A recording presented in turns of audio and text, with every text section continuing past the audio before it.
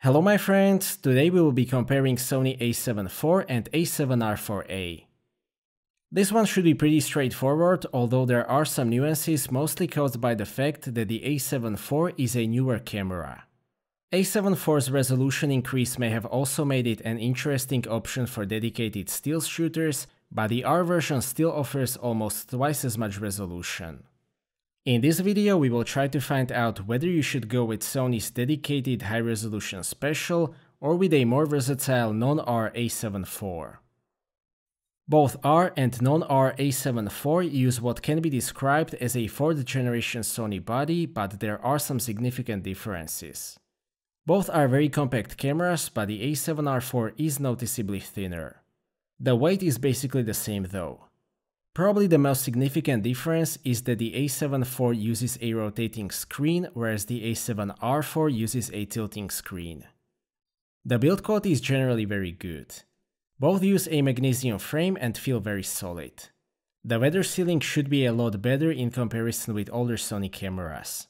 A7R4 has an edge in terms of the build quality just because of that tilting screen mechanism, which is more solid and durable. One of the main differences are the sensors. Both are full frame and both are BSI. The A7R4 sensor offers 61 megapixel resolution, whereas the A7IV sensor is 33 megapixel. So how big is the difference in the real world? As always, that depends on the viewing device or printing size. Obviously, if you are viewing the pictures on a 1080p screen or on a smartphone, you won't see any difference in terms of the details. You can see a difference on a large 4K screen, but it is not a striking difference. You will see the biggest difference on an 8K screen or with large fine art printing. A very practical use of A7R4 resolution is cropping. 61 megapixels gives you huge headroom for recomposing. Even with 1.5 times APS-C crop, you will still get 26 megapixels, which is basically Fujifilm X-T4 image quality. A7IV has still enough resolution for cropping if you use common publishing methods. Here it really depends on individual requirements. Regarding the ISO or low light performance, there is basically no difference after the downsampling. Both are super clean and virtually indistinguishable below ISO 3200. ISO 6400 is usable for most platforms. ISO 12800 is mostly usable for documentary purposes. There is a lot of noise on both at ISO 25600, so that is mainly an emergency option. The dynamic range is also pretty much identical and therefore outstanding. For digital publishing, you can push it as far as you want to. I generally don't think that the dynamic range will limit your printing or publishing options in the vast majority of situations. Even in very challenging light conditions, I was always able to extract enough information from the RAWs without introducing too much noise on both. A7R4 has one more trick up its sleeve, and that is 16-shot pixel shift mode with 240 megapixel resolution and immense amount of detail. It also offers a very interesting 4-shot mode, which still gives you 61 megapixels, but it bypasses the debayering process, which greatly increases the image quality. Both cameras use newer version of Sony's color science. Sony aims for maximal accuracy, and that is basically what you will get. The colors are not overly warm or vibrant. Stills and video shot with picture profile off and unedited RAWs look almost identical. The autofocus systems are a bit different. A7IV uses the latest system with 759 phase detection points and 425 contrast detection points. A7R4 uses 567 phase detection and obligatory 425 contrast detection points. Both will perform great in the usual situations. Both are very fast and 100% accurate. The smart features are also very similar. Both have real-time eye autofocus in both stills and video. The difference is that the A7R4 works with humans and animals, whereas the A7IV also has bird eye autofocus. Both also have normal touch tracking, which works very well. The only difference in the autofocus performance will be visible in fast action shooting. A7IV's newer autofocus system will give it an edge. How much of an edge depends on the situation. The difference in video autofocus is a little bit more noticeable. A7IV is a bit smoother and more committed. A7R4 will still work great in reasonable scenarios. A7IV has 7 settings for autofocus speed and 5 for sensitivity or responsiveness. That allows you to fine-tune the autofocus behavior very precisely. A7R4 has 3 speed settings and 2 responsiveness settings. That is also sufficient for more stills-oriented cameras such as A7R4. Overall, the A7IV has an edge in terms of the autofocus. Both cameras most likely use the same in-body image stabilization unit rated for 5.5 stops. It is highly effective, and I especially like very predictable behavior of this IBIS, which is not trying to fix the image in place and then snap when it can no longer do so. I would say that it is sufficient for static shots up to about 75mm. Much like with every Sony camera, the body size to stabilization efficiency is excellent. As I've said before, I think that it is a very underrated IBIS system. A7IV has 2 advantages when it comes to video stabilization. It has active mode, which combines in-body image stabilization and digital stabilization. The additional crop in active mode is about 1.1 times, which is quite acceptable. It works very well, and it definitely makes a big difference. The other advantage is the option to use gyro data. It can store the gyro data within the normal video file, and these can be used to stabilize the footage using Catalyst Browse software. A big difference are the video specs. Both can shoot 4K video with no crop up to 30p. The difference is that the A7IV uses all pixels to downsample 7K video to 4K. This is the most detailed 4K video of all cameras that I've ever tested. A7R4 has to use line skipping because downsampling 9.5K would be too much. That means that the video is not as detailed as with the A7IV. It is basically a reverse situation from the stills image quality. The A7R4 video is still very detailed, and the difference in comparison to fully downsampled video might not be obvious unless you know what to look for. A big difference is that the A7IV can shoot 4K in 10-bit 422. That is important if you want to color grade your footage or publish in BT 2020. Especially if you want to use picture profile with a flat gamma curve, you definitely need that 10-bit color information. If you want to shoot log, the A7IV is a clear choice over the A7R4. I have explained how some other picture profiles work on the A7IV in my original review, which will be linked in the description. A7R4 can only shoot 8-bit 420. Despite that the 10-bit capture is a great feature, 8-bit codec on A7R4 is still sufficient for the majority of SDR publishing. If you use it with semi-flat picture profiles such as Picture Profile 8 with gamma change to Cine 4, you will even get solid flexibility for color grading. I don't recommend shooting log at all with A7R4. A7IV can also shoot all intra video, but the long GOP is great nowadays, so I would only use that if your project specifications require that.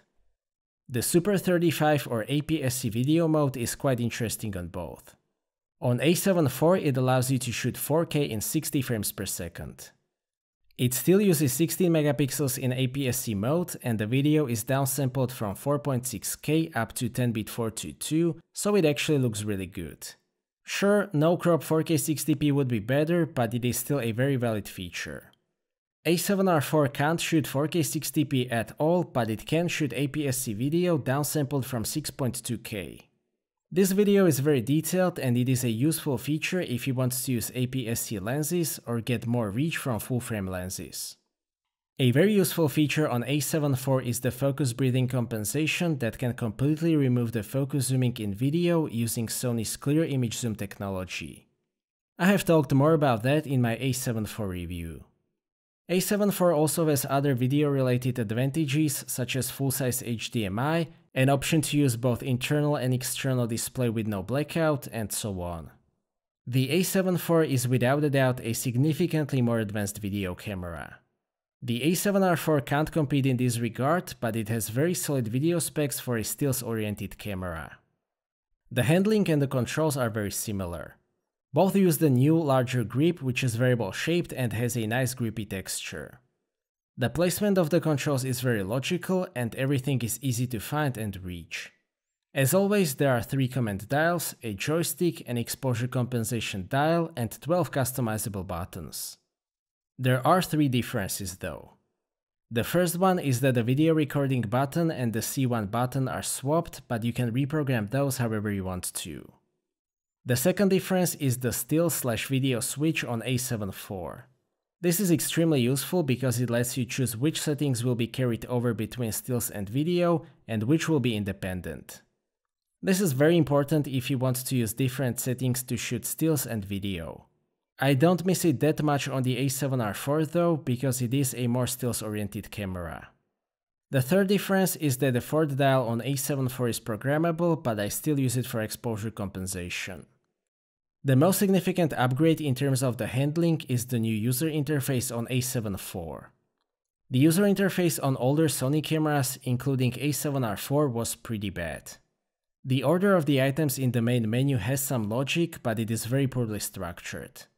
The A7R4 has some menu upgrades, such as the graphic interface for button settings and so on. A7IV is a completely different story. Unlike on A7R4, you can control everything using a touchscreen. The main menu is very well structured and easy to navigate. This is in my opinion the best user interface of all camera brands on the market. It took some time, but I am happy to say that Sony has completely fixed the menus. The A7R4A dominates when it comes to the display and electronic viewfinder. The A7R4 uses 2.36 million dot display. That is more than twice the resolution in comparison to A7IV's 1.04 million dot screen. The display on A7R4A is very detailed and generally a joy to use. The display on A7IV is actually surprisingly fine to use. The aspect ratio is also 3:2 instead of 4:3, which is better suited for hybrid use. It is definitely not as detailed as the A7R4A display, but it is okay. The brightness is also sufficient on both, but the A7R4 is again better. One more difference is that the A7R4 uses a tilting mechanism, whereas the A7IV uses a fully rotating screen. As I've explained in the past, I much prefer tilting screen on A7R4. Regarding the electronic viewfinders, both cameras use 0.78x magnification, but the difference is again the resolution. A7IV uses a very good 3.68 million dot panel. The A7R4 uses a great 5.76 million dot viewfinder. Both can go up to 120 Hz and both are more than sufficiently bright. A7IV EVF is definitely sufficient, but that extra resolution on A7R4 is very nice to have. Both cameras can shoot 10 frames per second with autofocus continuous and mechanical shutter. Both can only do so with compressed RAWs. This number is more impressive on the A7R4 since it manages that with a huge 61 megapixel resolution. That gives you a great flexibility for cropping, which is very important in wildlife photography. The buffer capacity is also very impressive at about 75 compressed RAWs.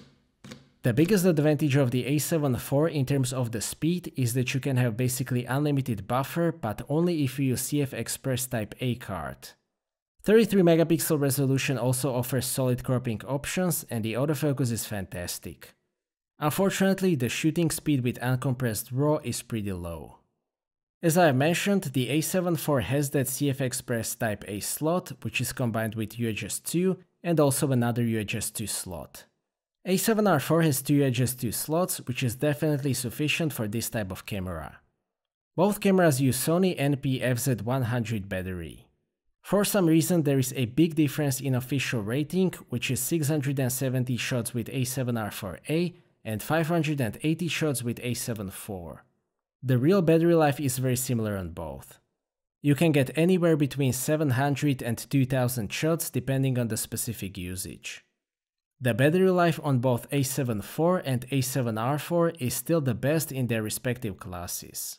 The final decision between the A7IV and A7R4A should be pretty easy. A7IV is a great hybrid camera with balanced performance in both stills and video. A7R4 is a more niche, stills-oriented camera with incredible output. The A7IV is an obvious choice for hybrid users who care a lot about the video. A7R4 video is sufficient for shooting some video on the side, but I don't recommend buying it mainly for the video. For those who mostly shoot stills, it comes down to the resolution.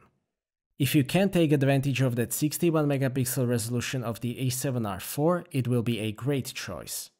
I highly recommend it to landscape, product and portrait photographers who use demanding publishing platforms such as large fine art printing or 8K.